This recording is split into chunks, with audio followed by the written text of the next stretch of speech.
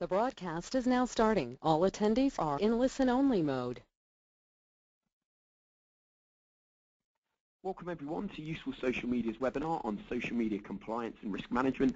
Over the next 50 minutes we'll be discussing how to achieve effective and efficient social compliance whilst monitoring and mitigating risk. My name is Jack Edgar. I'm the Project Director here at Useful Social Media and I'll be hosting today's webinar. And the webinar actually forms part of the agenda for this year's Corporate Social Media Summit taking place in New York on June the 15th and 16th. Both Laurie and Lisa will be there speaking alongside 40 senior executives from the world's most social brands. Now, before we get started with today's discussion, I just want to remind you that we are recording the webinar, so everyone will receive the audio recordings early next week. The webinar is also very much interactive, so we have several anonymous polls taking place throughout the discussion, so please do vote and get involved.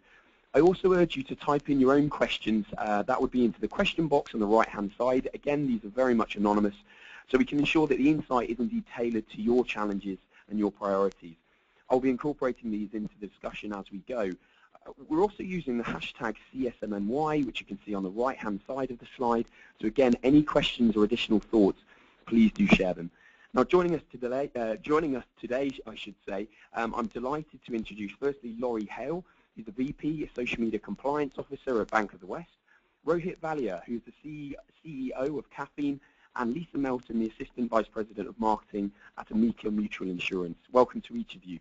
Now, before we get started with the discussion and indeed our first poll, I just want to let each of our speakers introduce themselves, just to shed a little bit more insight and light onto their respective roles and respective companies. So, Laurie, I'm going to come to you first. Thank you, Jack. I'm glad to be here. Yes, I'm the Senior Corporate Compliance Officer at Bank of the West, and I'm based in San Francisco. In this role, along with my other business partners, I identify how laws and regulations are applicable and the impact that they have at a corporate and group level at the bank related to the bank's social media activity. And so I also develop policies and procedures that test in our testing of our controls and help in the development of employee training. Before joining Bank of the West, I was with Wells Fargo, where I served as their primary enterprise risk consultant on enterprise social media strategies and activities. So I'm glad to be here. Thank you. Thanks very much, Laurie. And I'm coming over to you, Rohit. If you could give us a brief overview similar to Laurie, that would be great. Thanks, Jack. Cafyne is based in Silicon Valley. I'm the CEO of Cafyne Inc. So Cafyne provides a SaaS platform to proactively manage social conversations for better social risk management, and it's basically founded on the principles that the adoption of social media is increasing in the enterprise, and its platform allows enterprises to better manage the risk, get a handle on the overall company sentiment, the social equity, which allows you to gauge the influence your employees have in the social sphere, as well as get a handle to understand the compliance that they are adhering to in their organizations.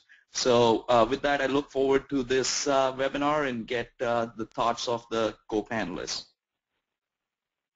Thanks very much, Rohit. And finally, Lisa, over to you. I'd love if you could introduce yourself, of course. Oh, good morning, everyone, or maybe good afternoon, everyone. I'm Lisa Melton. I'm an Assistant Vice President with Amica Insurance Company. Just to give a little bit of background about Amica, many of you may not be familiar with us, but we are the oldest mutual insurer of automobiles in the country. We've been in business for 108 years. We write all personal lines for individuals and their families, and I actually oversee our social media efforts here at Amica. So I work with a terrific team that puts forth all of our content and connects with customers and engages. But I also have really strong relationships within the organization to manage our risk and work on our compliance issues. So I'm very happy to be here, and I look forward to the conversation. Thanks, Lisa.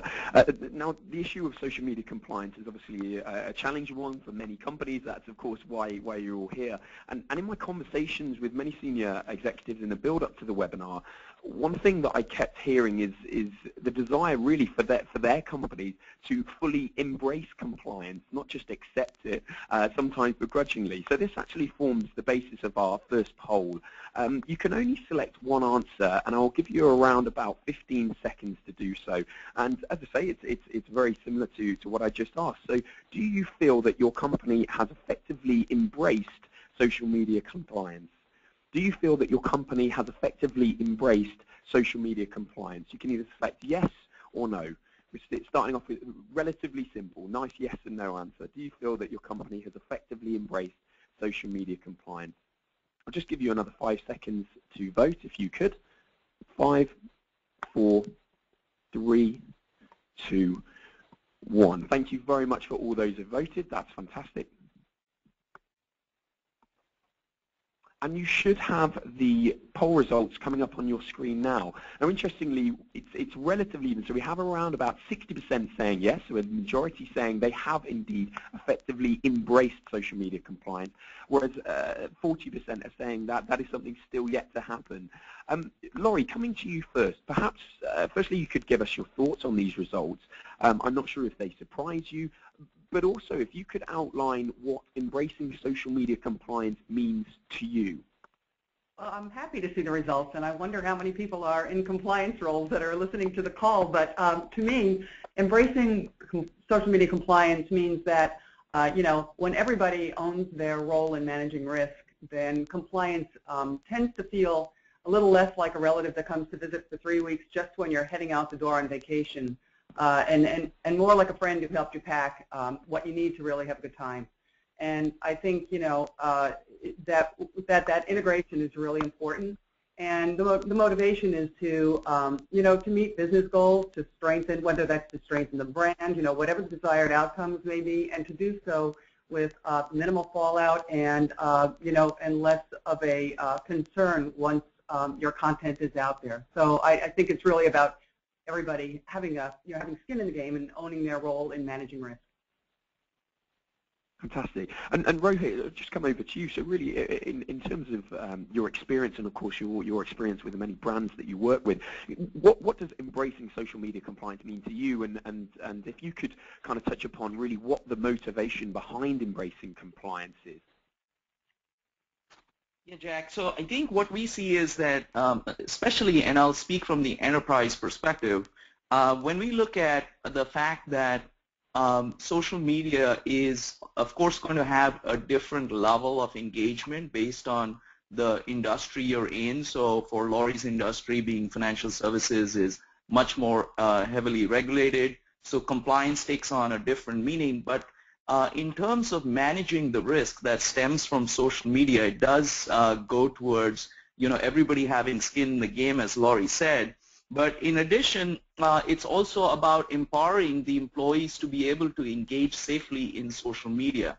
And for that, that requires that there be the training programs put in place so that employees are aware of what their duties are with respect to social media, or obligations are with respect to protecting the reputation of the organization. So to kind of round it out, I think it's to bring it together with the employees participating in social media, but the company also providing them the right guidelines and tools to make sure that's happening all around. Mm. And certainly them actually empowering your employees in a safe way is something which is many people have actually emailed questions in beforehand. So we're looking forward to going into that in a little bit more detail. And you mentioned, of course, the importance of having a framework in place. And just coming over to you, Lisa, you know, to what extent does Amica actually have an established framework for social media compliance? I think, again, we're a highly regulated industry as well, so we have a very established framework. And one of the things I think that we have a little bit of a benefit of, is I spent the majority of my career at Amica on the operations side. So I worked within the regulatory frameworks. I understand kind of the whole compliance aspect and all the rules and regulations. So moving over to social was a relatively easy transition, and understanding, okay, here's what we can do, what we can't do, here's what we can say, what we can't say, here are the kind of the real rules and understanding of the nature of our business. So I think really gaining that education is invaluable, because I think for all of us, the last thing that we would want to do is risk our brands in any way. So there's a lot of knowledge and understanding. We have kind of playbooks that we go by to ensure that we're doing what we need to do, listening strategies, customer privacy, all that sort of thing. We try to make sure that everyone understands what the ground rules are in order to make sure that we're effectively managing that risk and ensure that we're in compliance. And just to highlight, we've got a few questions coming through the chat box, which is fantastic. So if you, please, if you have any questions, keep throwing them in. And actually, one of the questions that's just come through, and I'm going to come back to you, Laurie, and it's related specifically to actually establishing a framework for social media compliance. What are those first initial steps? So if you are a company kind of first venturing into social media, and of course, compliance is a key issue for you, what are the first steps a company can take to developing a sound framework upon which they can build? Sure. So, there's a few, I think, probably critical steps that any company could take. And one of them, I think, first that's important is really getting clear on what the social strategy is, and what are those activities? What does that look like? And how far-reaching is it across the organization? How are these strategies and activities being executed? Who are the partners? Who are those key stakeholders that are involved in this, and what roles do they serve? And when you risk assess, you're considering those things as well as what existing controls you have in place, external factors, as we mentioned, such as the regulatory environment and policies and so forth, to help you identify gaps. And then the gaps really need to be prioritized. And I think there is a logical flow to it if you're first starting out. And I also would say that there's likely other aspects of the business that undergo this process. So to the degree that you're able to, that framework should be considered where it works elsewhere in the company. But that could be a good starting point. Fantastic. And coming over to you, Rohit, was there anything that you'd like to add on that in terms of actually laying the right foundations and those kind of initial first steps that one can take?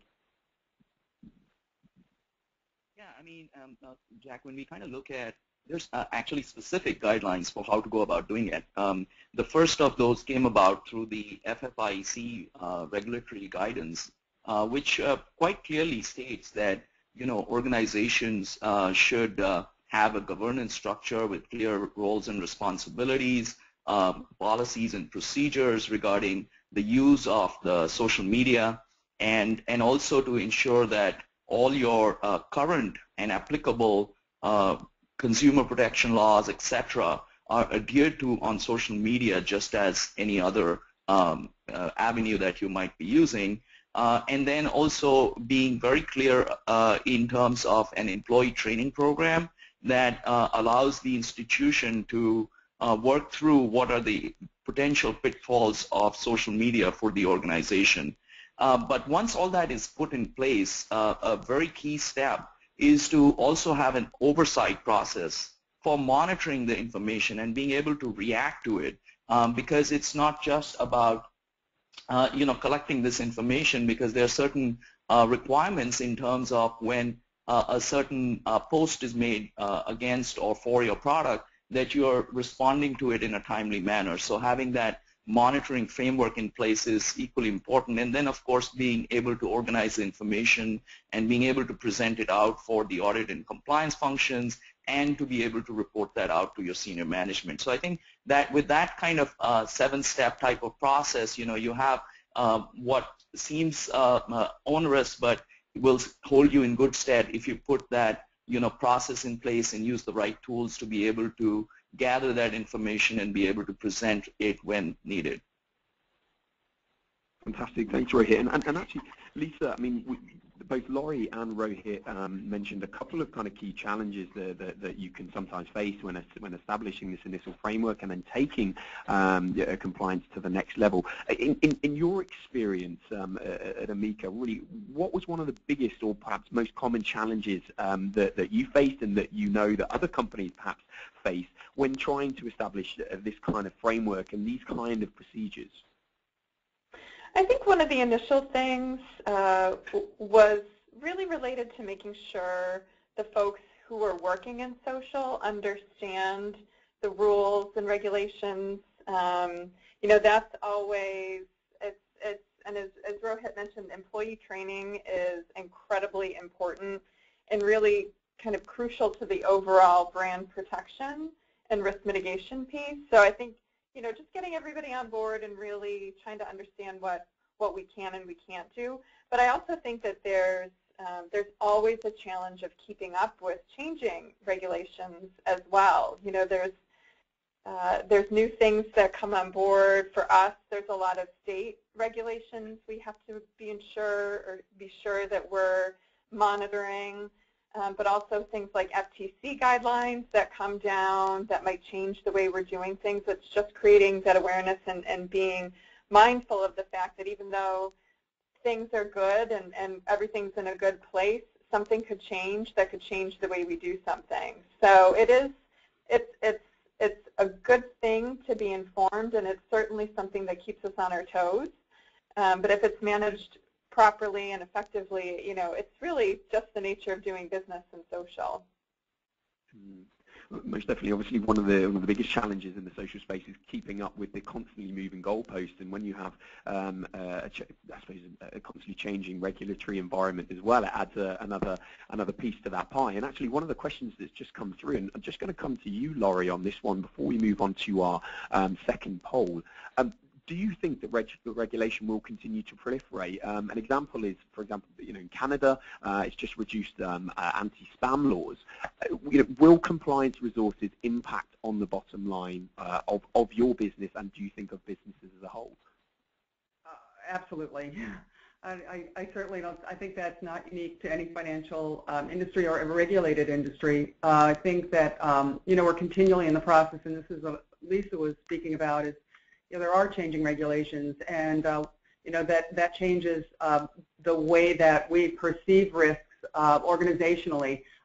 Some risks that might have surfaced as one of the greatest ones might then change positions with something else, and that could be driven by many things: strengthening of controls, changes in regulations, a number of things, or activities that the financial institution engages with. And one of the things that I wanted to just mention as we were talking about this and kind of what kind of challenges companies can face when they establish a framework for compliance around social is that social is typically, not exclusively, but typically a business within a business, and could reside in a lot of different places and organizations. It could be part of the marketing group. It could be part of the digital group or corporate communications. And you know, compliance frameworks are often in place in other areas, and the challenge really is true for everybody, is that social is an equal opportunity, you know, kind of a experience across the enterprise. It impacts every business, every employee, so you always need to be thinking about the different areas of impact, all the decision and connection points, and that typically, you know, would come out of the gap analysis that you would conduct. So. Fantastic, thanks very much. And it's a nice segue talking about, of course, the impact that it can have on not only your bottom line, but of course your social strategy first and foremost. And that brings us to our second poll, and it's trying to gauge the extent to which the audience feels that social media regulation and compliance actually restricts their social media strategy. Once again, you can only choose one answer, and we have 4 options this time. And the question is, to what extent do you feel that social media regulation and compliance restricts your social media strategy?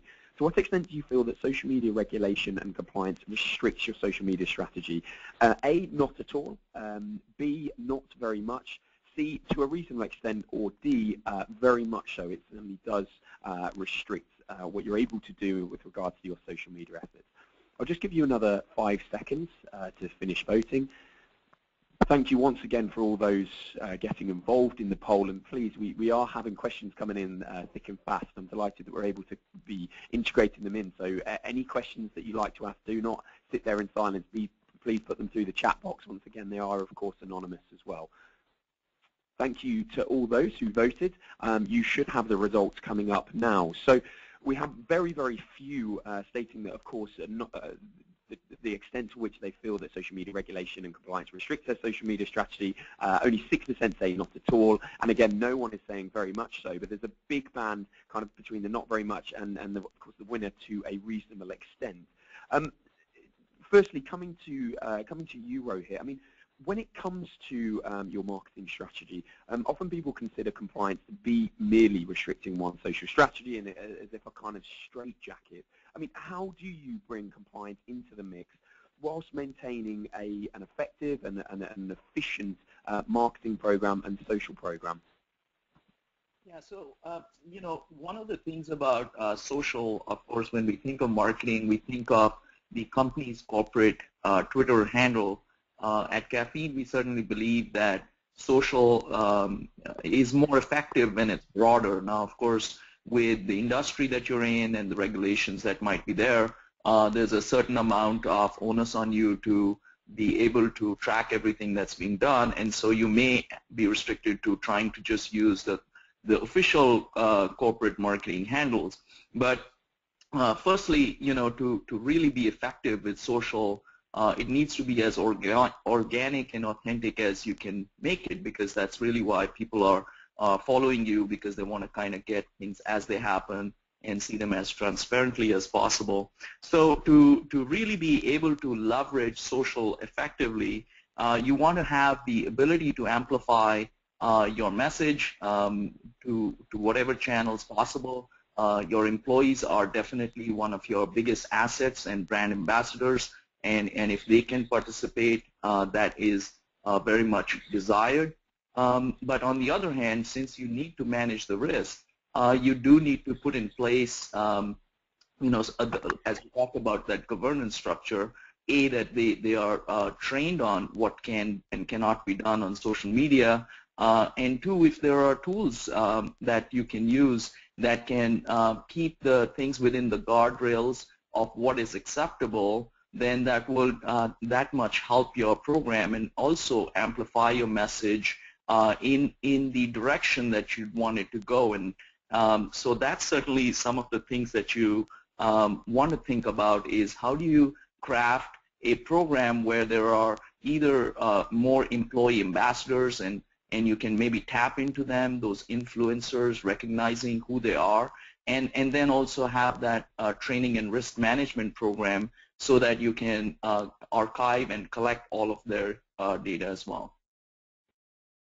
So once again, making sure that the guidelines and the parameters are clear across the company from the bottom up, really. And again, we will come to that in a little bit more detail in a short while. I mean, one of the things actually coming up on the chat box is actually looking at the kind of level of review for content and pushing out content on social media. And I know from many conversations, people kind of struggle often with actually knowing how much what is considered an appropriate level of review when coming to content and social activity. So coming to you, Laurie, I mean, often there is a tendency for companies to perhaps over-engineer this. I mean, what does an appropriate level of review of content look like? And for you at Bank of the West, and also your experience at numerous other companies, you know, who should be doing this review, and what's the most, I suppose, efficient and effective way of entering into this process?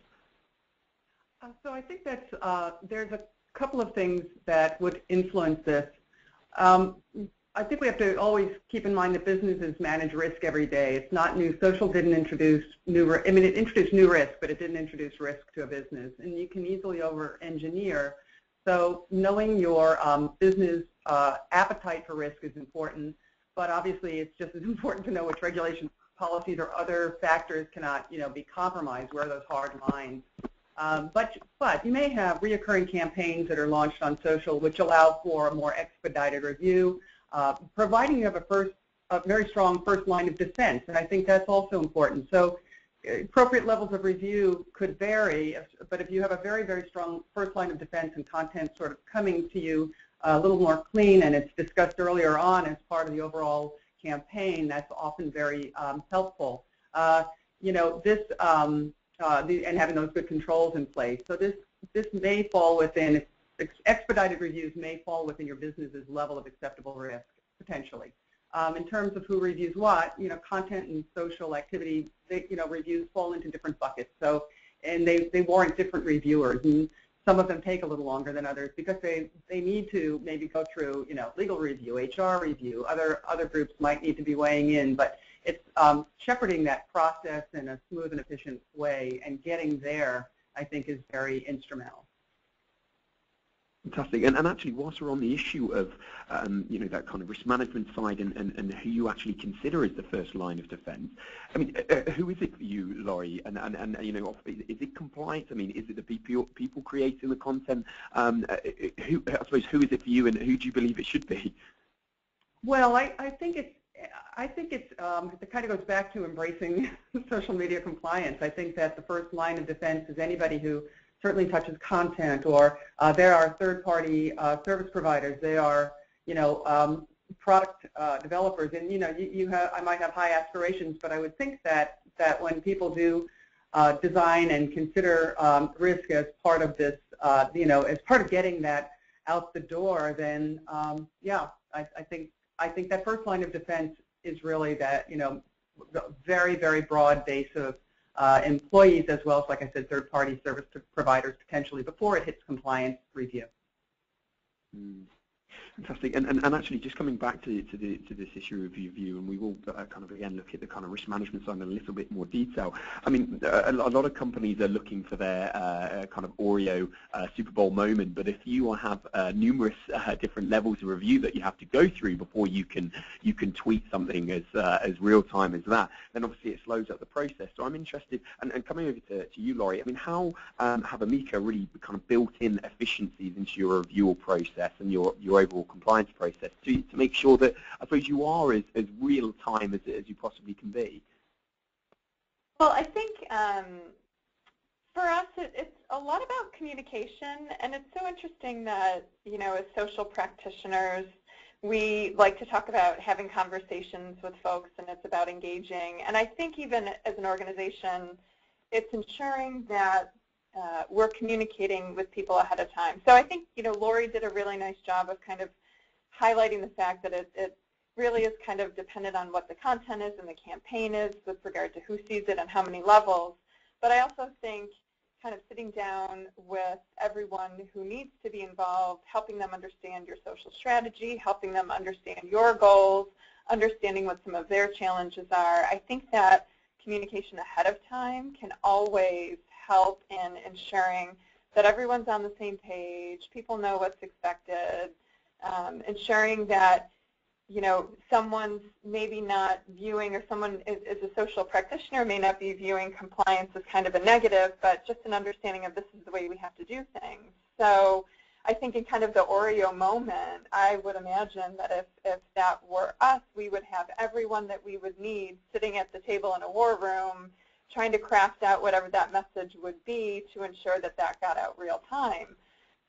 But I do think a lot of the success in compliance and risk management focuses on communication, and it's so interesting how that seems to come back over and over again, no matter what you do in business. So. It's exactly making sure everyone is indeed on the same page, and first and foremost, and then kind of easing those internal communications and breaking down some of those traditional silos, which of course can get in the way.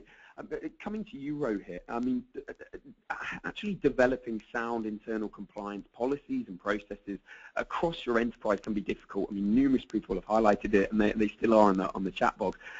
How can companies go about setting employee guidelines with regards to their social media usage? I mean, especially when it comes to companies who have global operations.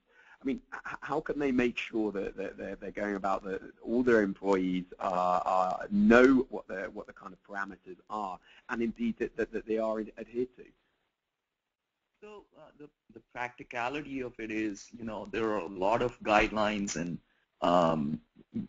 policies that employees have to adhere to. So when it comes to social media, it's quite easy that it gets buried under all of the other, ethics and other compliance types of policies that employees know they have to follow. And so many large organizations obviously have annual programs and certifications that the employees have to do. And so I think social will probably find its mark in those certifications that employees have to go through. But all said and done, it's still the onus is on the organization to be able to effectively monitor that those policies are being adhered to. And that's really where Cafyne comes in, because Cafyne is designed with the notion that while social is mostly going to be free of error and we hope impactful and positive for the organization, there is always that risk. And by being able to encode every organization's social policy into its rule engine, a real-time rule engine, we can monitor and alert when there are any infractions, if any. So I think it's a combination, as we previously said, about an effective training program, but then also putting the governance structure, the tools to be able to capture what's needed.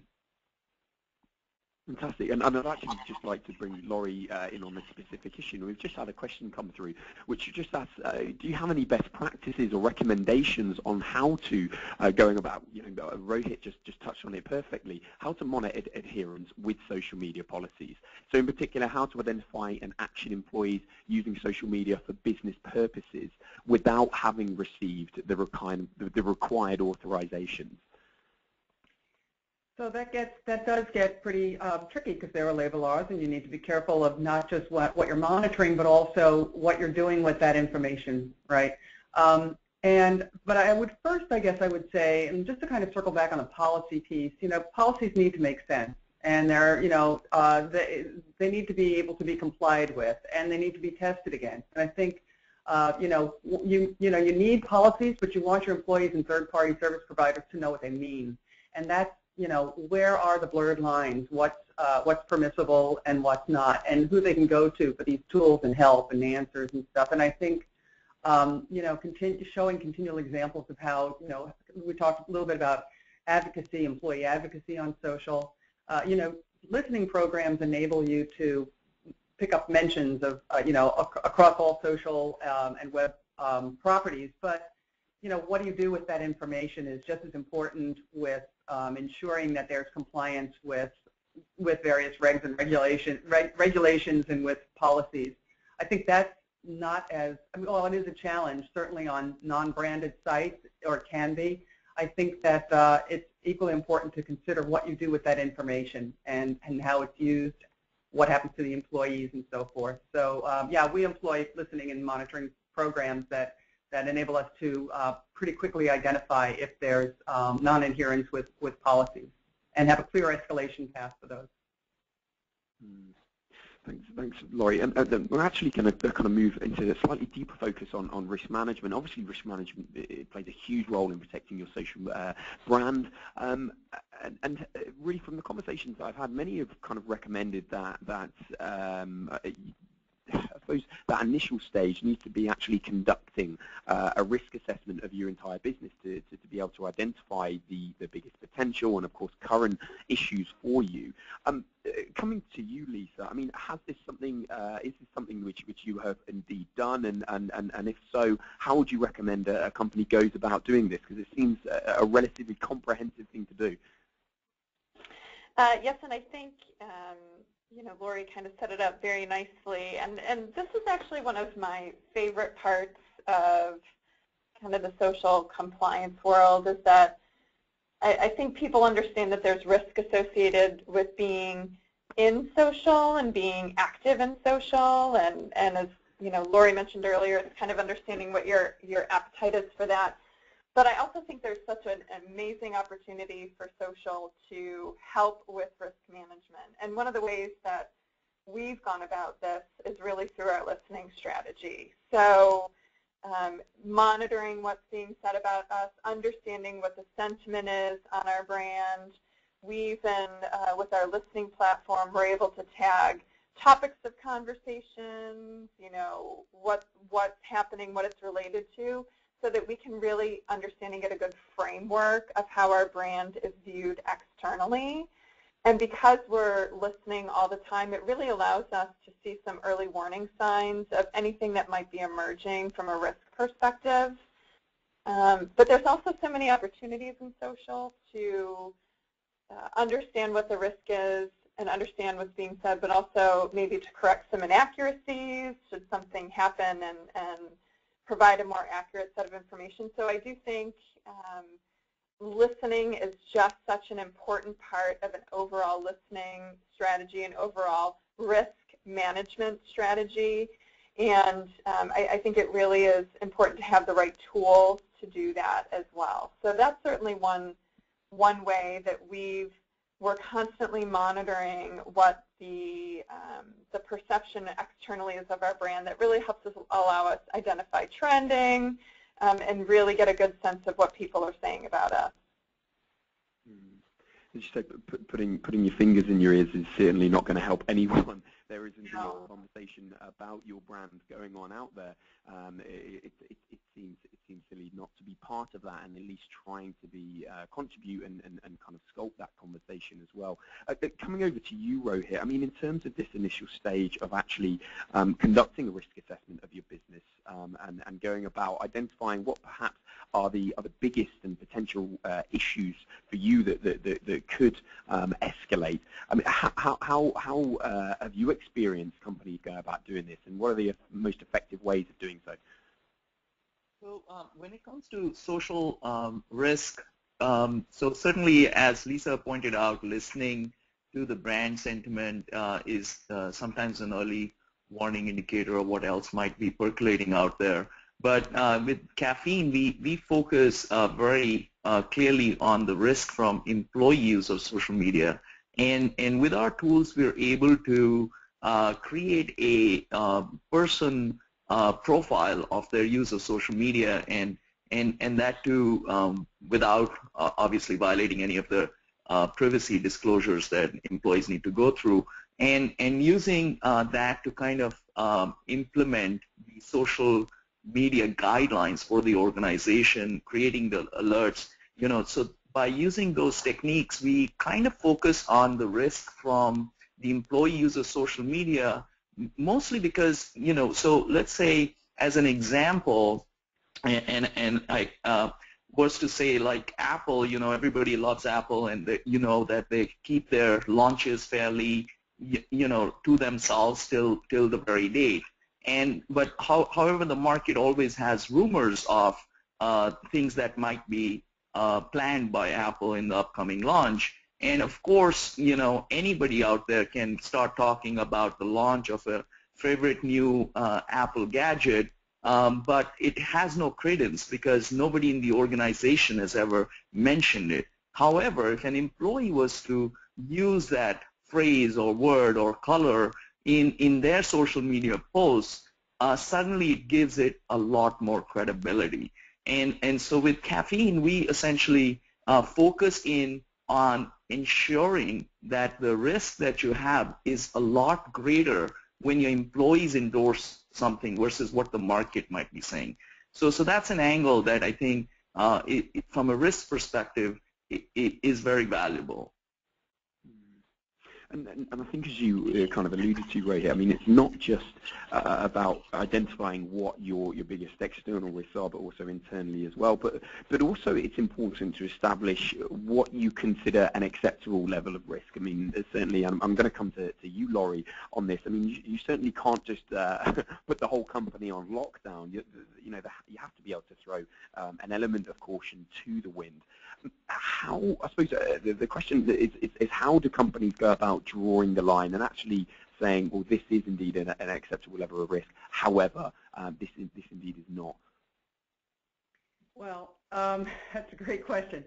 You know, social has done a really great job of, I think, you know, asking companies to look at their risk appetite in very new ways, and because of its nature, and yet, you must. So I think that, while I think talking about acceptable levels of risk should be occurring at the strategic level and into the activities level, so that it's not each time feeling like, and which doesn't mean it will never happen, but it will feel less like each time something is brought forward, it's like, oh, no, we can't do that. When that, when that early engagement where it really matters, and people share that common understanding, and I'm not really trying to skirt this issue, but I don't think there's a real hard answer, but I think where those discussions should happen is early on. And like I said, that kind of helps to prevent those 11th hour, the brakes being slammed on, and causes a lot of surprise and a lot of anxiety. So I think the level of acceptable risk can and often can change based on the controls, the various factors. But again, I think early on, so that people understand even at a baseline what that is, enables it to feel like there's a way to get to yes, potentially. Which is the goal. I mean, which should be everybody's goal, is that, that should be the common goal. It's like just saying no for no's sake because it feels risky and it's unfounded is also pretty dangerous. And I think that, as long as there's dialogue, and I think, the other speakers have mentioned it too, that communication is so critical with partners. Exactly, and as you rightly pointed out, just saying everything is a potential risk. Therefore, it would lead to a very kind of boring strategy as a whole, and in that in itself is very risky. And just throwing that one over to you, Lisa. I mean, obviously you're working in a highly regulated industry. I mean, how do you and the company as a whole go about actually measuring what is a kind of acceptable level of risk when it comes to not only kind of what your employees can share about the brand externally, but also the brand itself? You're throwing a lot of hard questions out here, Jack. Apologies, I know this is a big one for a Thursday morning.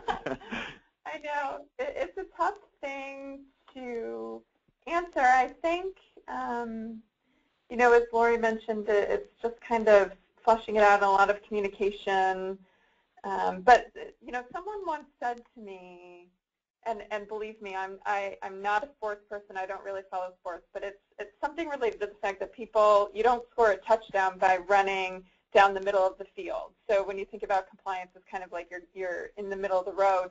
You score it by kind of going down the sidelines and running to the goal down the sidelines. And it is that almost sideline view of how far is everyone comfortable going and having those conversations in order to get that touchdown, and playing along the sidelines but not quite getting out of bounds too often.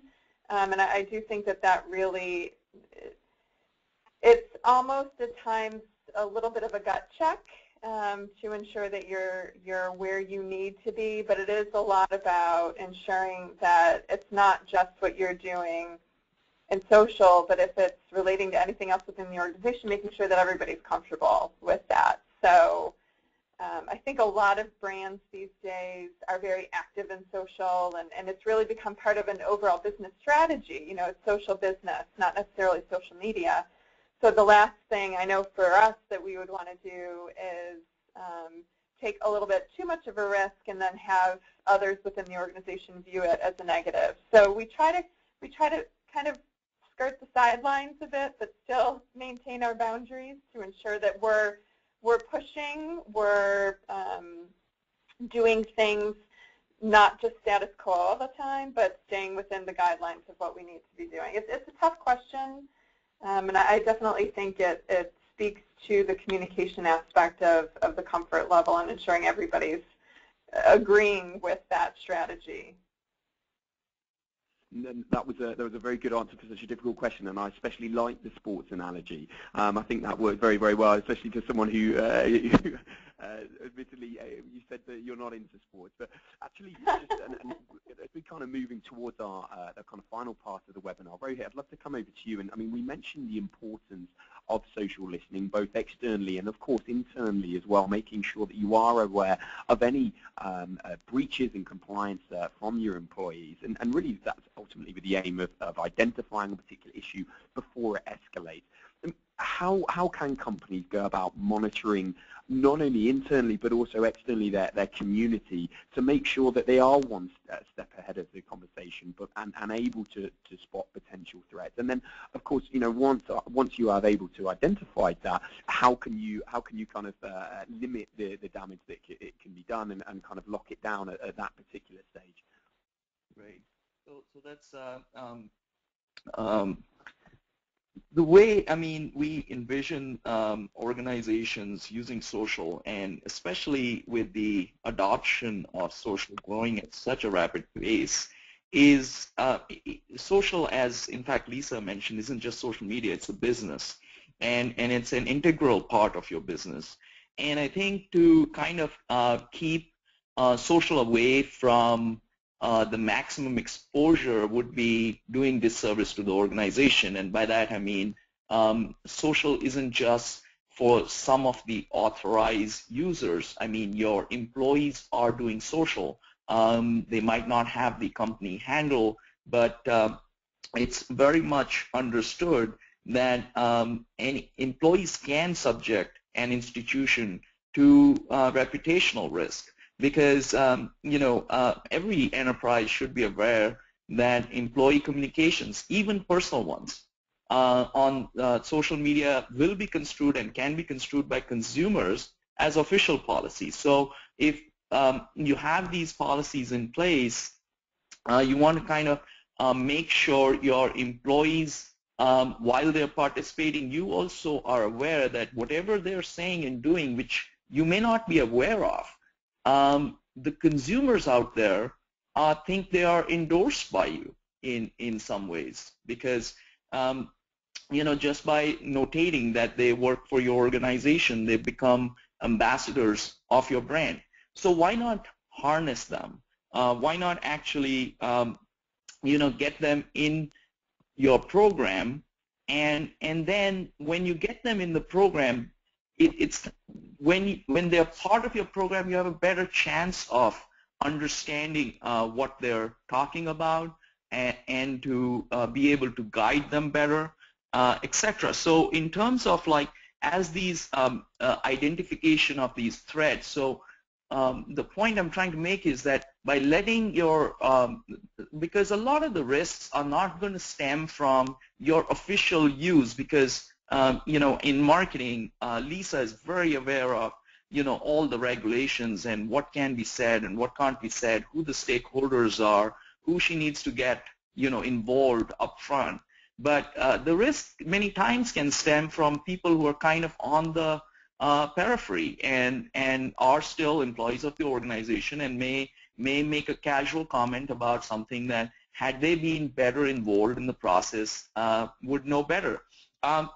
So I think that itself is one of the things that can help spot these potential threats, is to engage your ambassadors into your program and then be able to monitor their activity. And by them participating, they'll become more voluntary participants into your monitoring program as well. But the other incentive is they get recognized for the contribution that they might be making to your company's brand, because let's recognize they're helping your brand by doing and chatting about stuff that relates to work, promoting your organization, and they get recognized for that.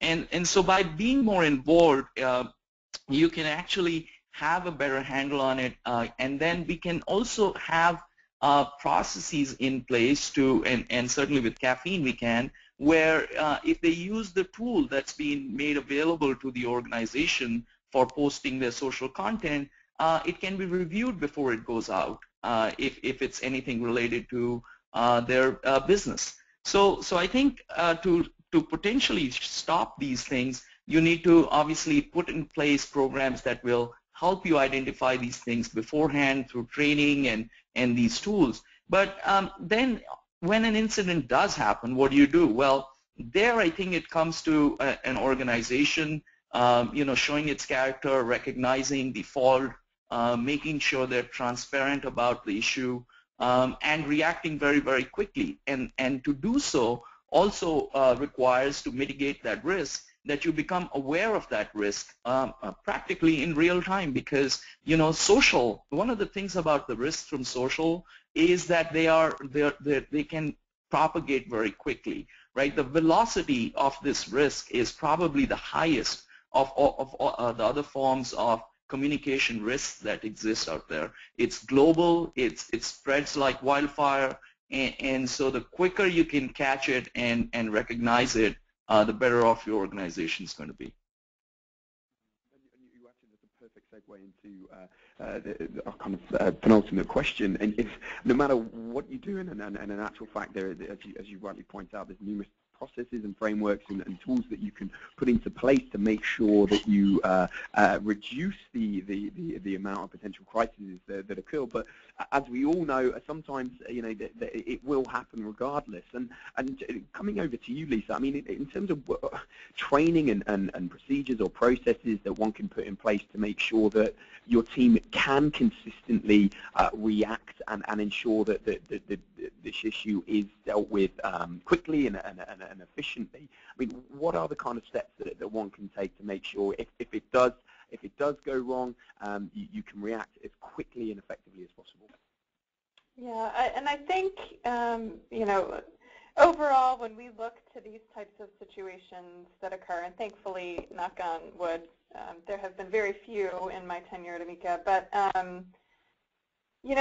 we have an overall kind of crisis communications plan in place, and when and if a situation occurs, we always leverage that. So we ensure that we're looking at the situation, we're getting the right people involved with regard to whatever it might be, whether it's a claim, whether it's a coverage issue, whether it's something completely unrelated, and ensuring we're having conversations with those folks to get a full understanding of what the situation is, so that we can work together with our PR teams and other folks to develop a response plan. And it really is kind of leveraging the overall plans that organizations have in ensuring that you can manage through a crisis. And again, it could be really anything. We've as an organization, we have business continuity plans, business resilience plans. We've had exercises to see how we handle those things, and all of that kind of tests our response, and social's involved in all of it. So I do think that understanding the workflows and understanding the plans that are in place at organizations is crucial in being able to quickly and swiftly address anything that might be occurring. And again, I feel like I sound a little bit like a broken record, but it is a lot about communications. When we work with our business partners, we make sure, and we introduce them to the things that we're doing on social, we make sure that they understand if we're reaching out to them for something, we need it back quickly. This is a public forum, it's online, it can escalate very quickly. So they know that if something comes over from us, that it's kind of drop everything, take a look at it, let's figure out what's going on. So I do think there's a big communication factor in that as well. As you rightly pointed out, having that plan, easing the communications, but also running through perhaps kind of scenario-based examples. So when it does happen for real, everyone kind of knows where they need to be and knows what they need to do. As our final question, Laurie, I'm going to come to you. And unfortunately, we're just rapidly running out of time, which is such a shame. Again, this could go on for a lot longer. But Laurie, do you see any big changes on the horizon when it comes to social media compliance and risk management, and any kind of big changes perhaps that you do see? What does that mean for your company and for many companies out there? Yeah, I think that in the financial industry, it's safe to assume that there could be more consumer regulations on the horizon, or other security issues, or other things that are going to be security issues that would impact everyone. But so I think we're going to see certainly more of that. But we'll also see more people engaging through social and mobile as their primary channel of communication. So in a lot of ways, It's going to maybe impact the business model in terms of channels where customer service is offered to customers, or consumer complaints are managed. And I also think that just creates greater opportunity in really positive ways. So more people engaging through social and mobile is a great thing. And managing the changing regulatory environment will be obviously would have some impact in our world. Fantastic, thanks, Roy. And finally, Rohit, I mean, in terms of any big changes that you perhaps predict, if you're going to get your prediction hat on, and then a couple of tips that you might recommend in terms of dealing with those with this change.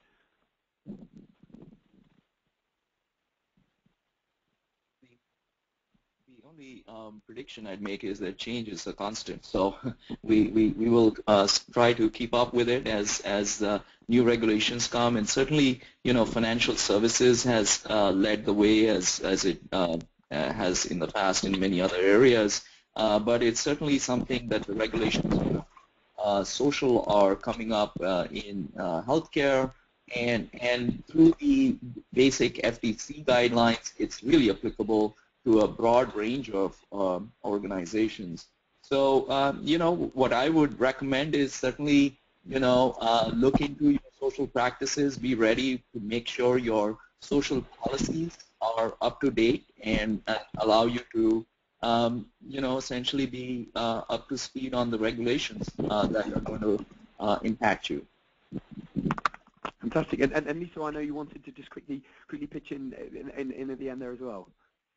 And I think the only thing I wanted to add is that I think one of the things that we'll see is that organizations will use social to leverage leverage social to monitor risk management more, and see the value of social and keeping a pulse of the organization and what the risks of the brand is. I mean, again, I think that's truly one of the big benefits of social is that it does allow that opportunity for kind of proactive risk management.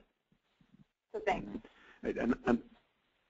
And I think that's a lovely way to end, actually, rather than on the kind of positive note of obviously the opportunities that social media provides in many different aspects, risk management being one of them. Thank you again to all our speakers for their insight and then, of course, their great answers. And really what's been nice about today's discussion are the differing perspectives, not only of our speakers, but also the numerous different people getting involved through the chat box as well. Unfortunately, given the time, it is now the end of our questions and the end of today's webinar. I know we've gone over slightly, as can often happen when we're talking about something as interesting and important as we have done. Apologies if I was unable to get round to your question. We did have quite a few coming through, but we've had some fantastic engagement and interaction with the discussion and loads of questions flying in. So thank you all for that, and of course getting involved in the polls as well. I'd like to thank our speakers again for their involvement, so Laurie, Rohit and Lisa, for of course their insight and their contributions. And before everyone leaves to get a well-deserved coffee, we will be sending out the recording of the webinar next week, so no worries if you perhaps missed any part of the discussion. What's more, if you still have a question and you would like to ask any of our speakers in person, they will indeed be speaking alongside 40 other leading corporate executives in the social space at the 6th Annual Corporate Social Media Summit New York on the 15th and 16th of June. You can see on your screen now some of the brands that will be speaking and sharing their best practice on the summit. And also, I'll just send through a link to the summit website in the comment field as well. So please do check out the full speaker lineup and the comprehensive agenda as well. Thank you once again for everyone for joining us, and thank you again to our speakers. And I hope everyone has a great rest of their day. Bye-bye.